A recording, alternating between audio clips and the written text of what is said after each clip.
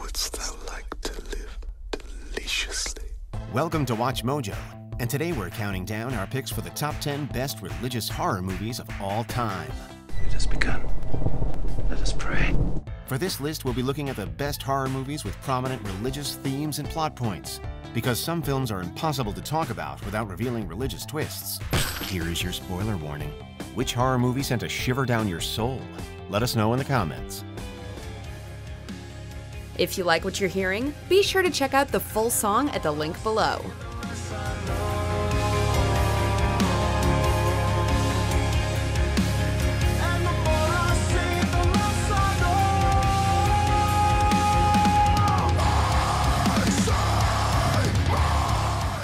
Number 10. The Exorcism of Emily Rose.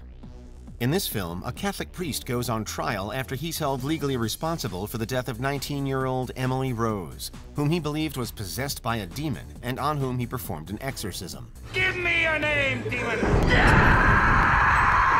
Names! Names!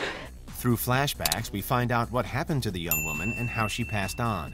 Jennifer Carpenter turns in an excellent performance as Emily, as she can go from being sympathetic to terrifying at the drop of a hat. Don't touch me!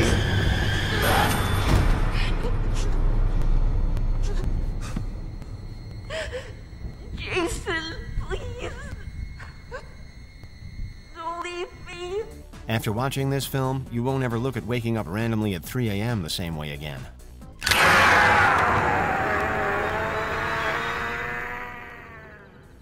Number 9. Frailty. There are demons among us. The devil has released them for the final battle. It's being fought right now. But nobody knows it except us and others like us. An underrated horror gem from the early 2000s, Frailty is about a man who's convinced he's on a mission from God to kill people who are secretly demons. To assist him in his Christian duty, he enlists the help of his two sons, Fenton and Adam. While Adam believes, Fenton, however, is convinced his father is insane. Dad's brainwashed you. It's all a big lie. He's a murderer and you help him. Nuh-uh! We're just serving God's will. I'm killing Dad on you. Director and star Bill Paxton is disturbing as the devout dad who's pressuring his boys into committing acts of violence in the name of God. And the scenes where they confront the victims directly are intense. You didn't think anyone knew about that, did you? But God saw you. Dad, don't, please! And you can't escape God's wrath. Though we'd never spoil them here, the movie offers some interesting twists as it goes along. Number 8. The Wicker Man. Can I do anything for you, Sergeant? Oh, I doubt it. Seeing it all raving mad. Forget the 2006 remake ever happened and watch this one instead. Searching for a missing girl, Sergeant Neil Howie carries out his investigation on an island inhabited by a pagan cult. Naturally, there's a culture clash between the cult and Howie, a staunch conservative Christian who finds the islanders' customs to be more than a little strange. We don't commit murder up here. We're a deeply religious people. Religious? With ruined churches. No ministers, no priests. By the time Howie realizes that he was brought out to the island under pretenses, it's too late for him to do anything about it. I believe in the life eternal, as promised to us by our Lord Jesus Christ. That is good, for believing what you do. This unnerving film, one of the best to come out of 1970s British horror, is perhaps best known for its shocking ending. Number 7. Saint Maud. Released stateside by the production company A24, Saint Maud received critical acclaim when it came out. He's everywhere. He sees you. He won't let you fall. A devout Roman Catholic, Maud is a private nurse who's consumed by her devotion to God and feels the need to spread the word to others. Eventually, her religious fervor gets in the way of her relationship with a patient under her care, and it causes her life to spiral out of control. Roeddet ti medru teimlo fod yna rhywbeth mwy. A'r cyfan oedd y munud oedd cael ei gyffwrdd. As Maud's constitution unravels, we're left to wonder whether Maud's divine manifestations are real or mere hallucinations. Well, that was easy. A slow burn, this psychological thriller is disturbing through and through, and will have you thinking about it long after the credits roll. Number 6. Carrie. One of the most disturbing things about this Stephen King adaptation is how Carrie White is treated by her religious fundamentalist mother. And Eve was weak. Say it. No, Mama! Eve was weak. No! Eve was weak. As Carrie begins to change in more ways than one, Margaret White tries to suppress actions she deems to be witchcraft. Her mother's cruel behavior includes locking Carrie in a closet, being physical, and shaming Carrie for undergoing basic womanly transformations. Witch.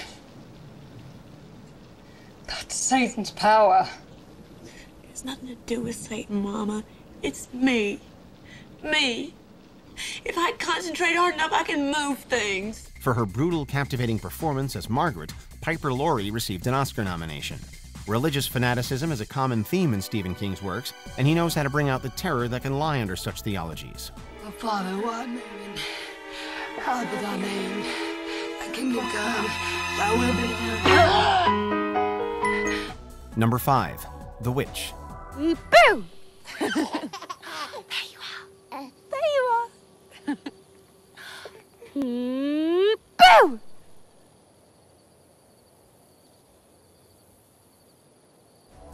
Set in 1600s New England, The Witch is about a young girl named Thomasin, played by Anya Taylor-Joy, whose family is expelled from their Puritan community and forced to live on their own. Following some strange occurrences, such as the disappearance of her baby brother, Thomasin's parents and siblings start to suspect she's a witch and turn on her. She's back and we Satan! Sign his book! Silence! Don't let her near me! She'll place a curse on me! They conspire against me. Thomasin is a witch! This eerie and tragic film explores the themes involved with 17th century Christianity, including austere outlook and judgment. Director Robert Eggers gives a compelling debut with a quiet atmosphere, and Taylor-Joy gives a devastatingly understated performance as Thomasin. It was a witch! Aye. It was a witch, Mercy. You speak right. Thomasin! It was I. Liar. 'Twas I what stole him. I be the witch of the wood. Number 4. The Omen. When people think of Antichrist depictions in popular culture, Damien Thorne is often what comes to mind, thanks to this movie. Damon! Damon! No, no, no, no, no, no! After various strange supernatural happenings, U.S. Ambassador to the UK Robert Thorne starts to suspect that his adopted child Damien is the son of Satan. What heightens tensions even further is the haunting score by Jerry Goldsmith, for which he won an Academy Award.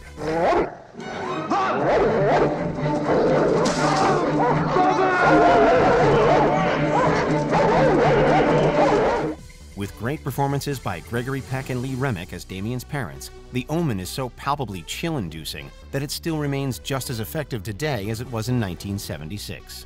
I'm the one that's supposed to kill him. These are knives. He wants me to stab him. Wants me to murder a child. It's not a child.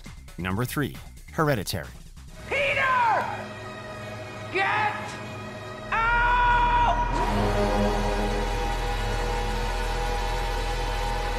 Peter!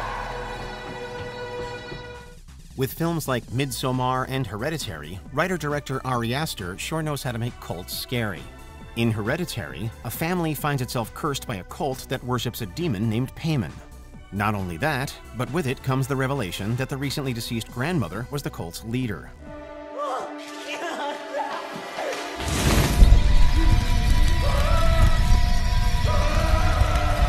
Pulling no punches, Hereditary relies on mood and atmosphere to scare audiences rather than cheap jump scares, full of freaky, memorable scenes such as Peter banging his head on a school desk. Peter, what are you doing, man?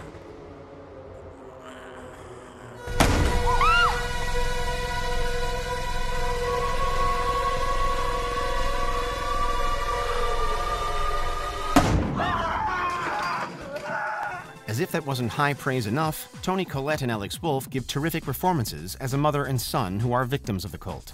Please stop! Number 2. Rosemary's Baby. This masterpiece from Roman Polanski plays primarily with paranoia. Honey, don't get excited, huh? Read what they do, Guy. They use blood in their rituals, and the blood that has the most power is baby's blood. And they don't just use the blood, they use the flesh, too. Rosemary, for God's sake! Mia Farrow is sympathetic as Rosemary, a young pregnant woman whose husband is secretly plotting with their neighbors and a satanic cult to transform her baby into the son of Satan. What have you done to it? What have you done to its eyes? He has his father's eyes. Ruth Gordon, who plays one of the neighbors, won a Best Supporting Actress Oscar for her creepy performance as someone sinister pretending to be a sweet old lady, and doing a damn fine job at it, too. What's in it? Snips and snails and puppies' dogs' tails. That's fine, but what if we want a girl? Do you? It'd be nice if the first one were a boy. Well, there you are. On top of the religious elements, when Rosemary's Baby was released, the film was notable for its themes surrounding women's rights, and they still resonate today. I just want to go to Dr. Hill and get a second opinion. I won't let you do it, Rome. I mean, because it's not fair to Saperstein. Not fair to... What are you talking about? What about what's fair to me? Before we unveil our top pick, here are a few honorable mentions. The House of the Devil. This Ty West classic has a nice throwback vibe.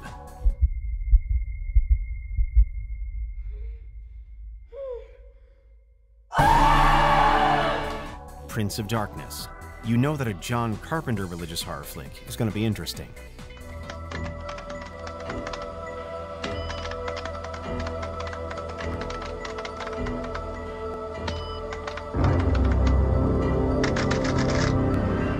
The Serpent and the Rainbow, a Wes Craven film that shows the dark side of Haitian voodoo.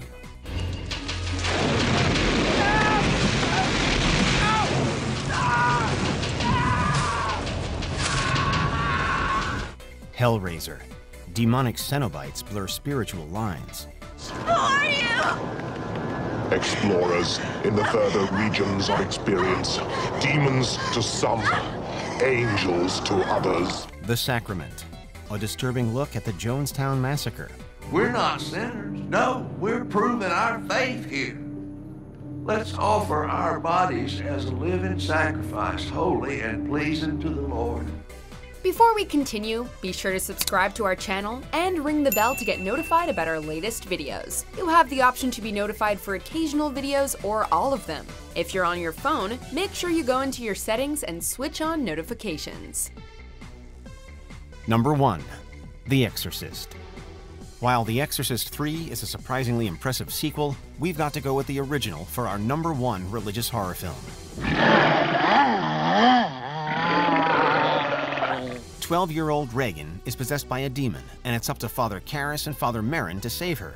In the name of the Father, and of the Son, and the Holy Spirit, by this sign of the Holy Cross of our Lord Jesus Christ. Everything about the demon-possessed Reagan is frightening. From the makeup, to the 360-degree head spinning, to the otherworldly voice provided by Mercedes McCambridge. Your mother's in here with us, Karras. Would you like to leave a message? I see that she gets it. Director William Friedkin grounds the supernatural elements of the film with a chilling realism in more ways than one. The final battle between the two priests and the demon during the exorcism itself is one of the ultimate cinematic showdowns between good and evil. The power of Christ compels you! The power of Christ compels you! The power of Christ compels you! Do you agree with our picks? Let us know in the comments. And hey, if you're a fan of the song playing right now, be sure to check out the music video for it right here.